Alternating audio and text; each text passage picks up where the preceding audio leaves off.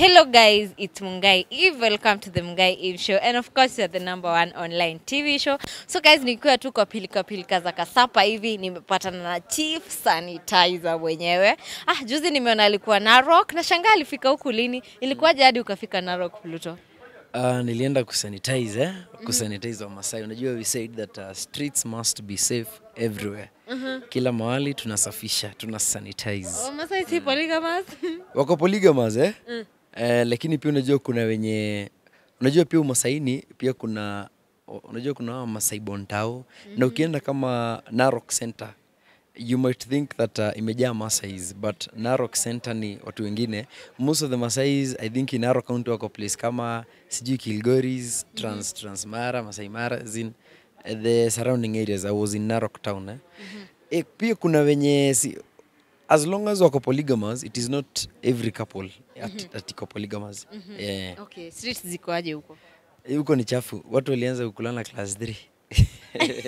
At class 3? How? Yeah, videos nimepost in my channel nauliza mtu, unajua in Nairobi we are used to ask people mambo ya bedsitter ulijua lini? Sasa kule ni Elodoi. Mambo ya manya tawe ngajua lini? Mambo ya manya tawe ulijua, wengine walijua kwa class 3, class 2. Kwani wakiwa wanakuwa class 3 wakiwa na miaka kama ngapi? I think most people I guess wanasoma wakiwa wamechelewa kidogo. Okay. According to the zile news gather hivi nakuta msee ameingia kuwa mkubwa kidogo. So nakuta class 3 pia amekula tumiaka. Ati wote manyata? Nauliza mambo ya manyata ulijua lini? Hebu sema na Kimasai? Sijui. Sijui Kimasai. Nimesikia umesema. Nimesema tu mambo ya manyata yangajua lini. Wow. Na mbona kama kurudi very soon ama ushatupangia videos, tutapata video after video? So you know there was a modeling event that was in Narok town and I was invited as a judge. Okay. Kwa hiyo event So unajua pia mimi kwa mipango zangu nikasema hakuna venye nitaingia Narok County just for the modeling event and I just come back to Nairobi bila kusanitize. So nikaingia, the next day nikasanitize, then nika travel back. Yes. Pia nilikuwa na their outfits. Yani how did you find their culture? Ulipenda?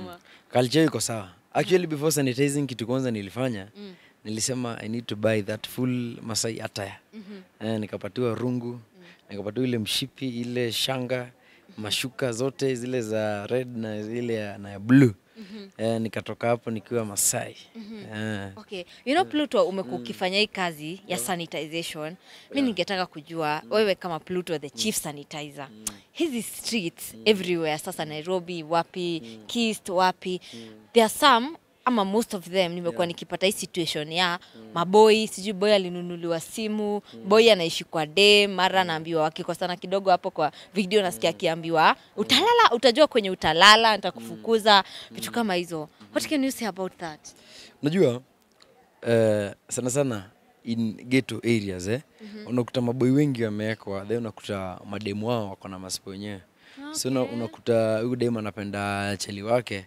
So by the end of the day hata kama atapewa kitu na siponyo like anakuja wana share na boy wake. Like mimi niliona ni kama scenario iko hivyo juu. Unajua ilijileta kama results in some of the couples that I got to sanitize. But Kist pia na Kist ni ghetto kweli? Kist unajua you know in Kist ni boy wa kampo ana date dem ana work. You get? So no dem ana work na boy yako kampo. So he's going to provide for the other. Dem. Exactly. Yeah. Okay. Kwa hivyo wewe unatetea hii mambo ya wanaume kuwekwa? Sitetei. You don't support it. Sijatetea.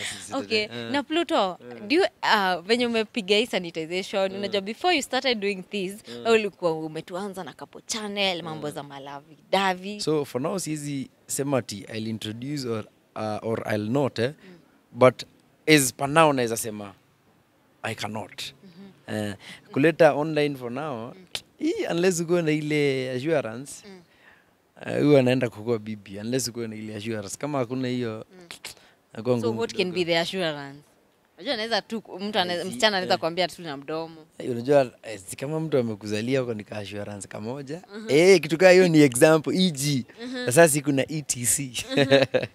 Ndio.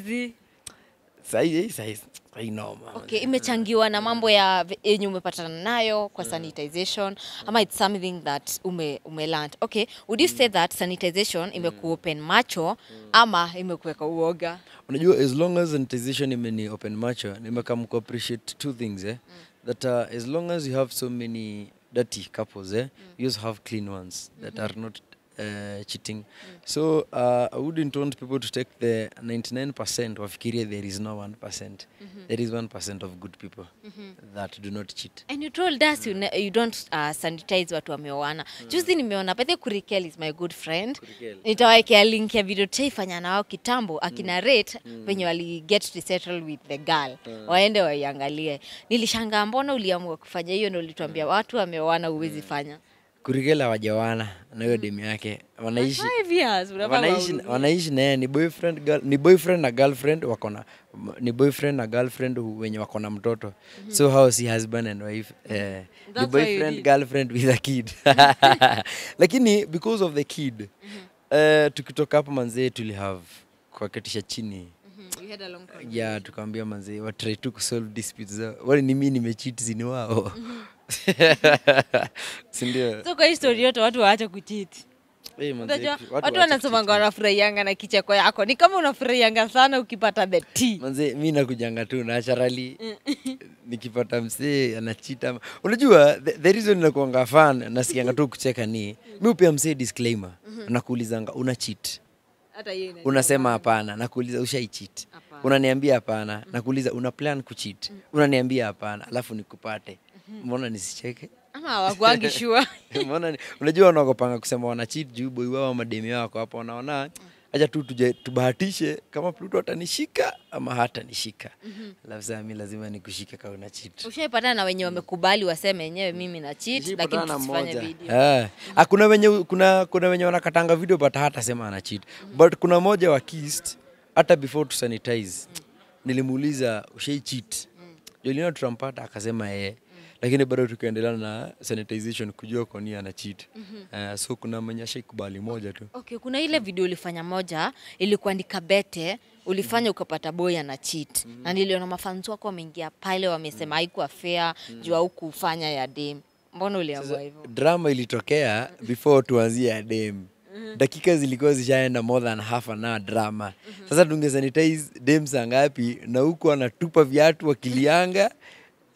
Like hakukuwa na chance ya tungekuwa na chance pia tungemsanitize. Ni venye tumeanzia na huyu tukapata ana cheat pia akaanzia drama. Drama inaendelea utaambia huyu aje utamwambia aje kwanza acha drama tukusanitize alafu utaendelea na drama. Unajua? Kana tunataka flow. Kana flow. Kuna kitu moja sijaielewa. Napatanga mtu huyu ana cheat lakini akipata mwenzake ana cheat anaanza issues. Sini draw, mnaenda draw. Unajua maboy hawatakangi kuchitiwa on according to how sanitized So boy akicheat ni sawa. Kulingana na maboy nimesanitize, lakini akichitiwa on si sawa. Hivyo ndo inakuanga. So unakutanga boy kwanza especially boy akiweza pata anachitiwa on. Hiyo inawaka moto. Vita lazima itoke. Kuna madem sometimes uelewa juu kama jana but sija upload hiyo video. Kuna boy nimuuliza kama ashaichita akasema yeye. Alafu hiyo dem nikaona hana shida nikamuuliza mbona una shida. Akasema yeye ndo aliruhusu boy wake acheat. Kwa nini akamruhusu? Yeye alikuwa shule, alikuwa high school, boy ashamaliza na anajua boy anahitaji hizi vitu. So akamuallow acheat akitoka shule sasa yakuwe akawa peke yake. Mimi nikashtuka ni umasaini. Iko hivyo like ni kama wamerizua na ile kitu ya polygamous ama a guy having many wives si mbaya kwa sababu hiyo video nitaiupload utaona alituambia yeye aliruhusu boy wake aume nje yeye akiclear form 4 sasa na yeye promise hiyo dem na sasa ako peke yake so bado saizi na wana date wanapendana sana lakini boy sasa cheat tuliwa sanitize wako clean hakuna mtu anaume nje lakini boy alikuwa amealawiwa cheat dem akiwa high school na akawaambia boy akachita. Si hadi dem anamwambia utacheat na nani? Mimi mtasikiza hiyo nini? Utasikiza ni venye siji upload bado. That's going to be interesting. Yeah. Okay, tukimalizia Pluto lakini. Nimekuwa nikiona pale kwa mtandao, umekuwa ukipost picha ukiwa na Mhesh Wangui Nganga. There was a time pia attend your birthday. Ali-attend na akasema umejuana for a period of time, akakusurprise pale na 50,000 shillings. Na pale kwa mtandao umepost picha, kuna picha umepost na leo nimekuwa na yeye na nimesahau kumuuliza hiyo swali. Nasikia nimfuate hadi kwake. Macheni, when nitamtafuta watu wangu lazima nimtafute. Nina swali, burning question. Mimi kama msewa mwenye naangalia comment section, watu wanauliza, kwani ni mumamas wa yours? Let me say something, You know, people buy into people's values and behaviors before they buy into their vision. Na tunajua everywhere lazima any picture you post lazima kuongelewe. Hata ukikuwa juu ya ndege lazima itaongelewa. So basically naweza sema mheshimiwa is a very good friend of mine. Unaona? Very good friend of mine. Na wewe pale kwa sanitization unatuambianga bestie. No, are we testing the degree of goodness? Unajua mimi nimekwambia kitu moja, people buy into values of people before they even buy their vision. You understand that? Na nimekwambia, you see, we are transitioning into the period of politics, and mheshimiwa is someone who likes working with the young people, as in anaona future ya my youths. Juu kulingana pia na yeye tena, si ati sisema ati ni mzee, unagete, ni youthful. So like anapenda kuwork pia na my youths, na unajua pia mimi ni youth man, si ndio? And unajua tunasemanga the future of the country. The future is in the hands of the youths. Na napenda kuwork sana na young people. Yeah. Okay. So, haujatujibu swali. Swali ni mumamas ama si mumamas? Mamas, hebu fafanua. Itawi tumerudi hapo kwa watu wa comment section na tufafanulie kwa sababu story ilitoka wapi? Ilitoka pale. Pia wengine wanasema kumbe hata ni yeye alinunua Prado. Yaani kuko na conversation mobs zinaendelea. Watu wanauliza ni aje tunawaona pamoja au nje unampeleka out. Ukiona watu wana comment hivyo, it is because they are thinking highly of Mhesh. They are thinking highly. And for me, I would say it's not a bad thing to think good about someone. Juu ukiambiwa mtu ikuja akwambia tumenunulia mtu gari, si anakuchukulia vizuri. Anaona niko na pesa. Si anaona uko na pesa, anaona unaweza support dreams. Sijasema ati nimebaiwa. But nasema if someone thinks highly of you, inamaanisha ashaku na nimekwambia Mhesh ni msi anapenda kuwork na young people, kuwork na my youth. Na si ati ni mimi peke yangu, atawork na in her political journey or anything, unaona. She has planned to work with even more people out there. Yeah. Sawa umejitetea lakini bado tutakuweka on. I've seen those claims, Nimeziona in my Facebook, nimeziona on my Instagram account. Yeah, I've seen people saying vitu kama hizo, but nimekwambia it would always be good when people buy vision ya mtu than personal articulations. Yeah. Sawa, tukimalizia ongelesha mafans. Kabaridi kanaingia ni usiku. Mimi naomba wafika pale the Pluto show, waweze kusubscribe. Upate episode ya Wamasai. Upate episode ya Wamasai. Yeah, hello doi. Sasa, thank you so much. It has been the Mungai Ave Show. Tumekuwa na the Pluto. The Pluto amesema mumaz sio wakes, muache maneno mengi. Anyway, namsemea lakini umesikia chenye amesema, but tutamweka on toes. Tutaona ni nini anafanya. But anyway, we wish Mhesh all the best. Yeah, tumekuwa na yeye leo. Yeah. And we believe in her vision. We just hope itakuwa kitu poa. Tunajua ataleta maendeleo, si ndio? True. Kabisa. In the meantime, guys, hit that subscribe button. We meet in the next video.